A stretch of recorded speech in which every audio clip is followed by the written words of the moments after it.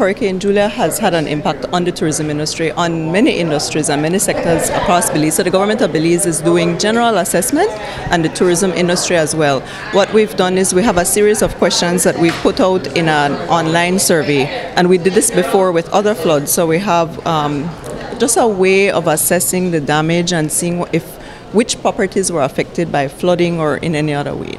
So that was sent out a couple of days ago, and we're waiting for the results. We should be able to compile some results by the end of today to see what the general situation is overall. We don't know yet what the level of damage is and what the stakeholders have experienced. So we need to do that first, right, in order to assess how badly damaged any businesses or what their effects are.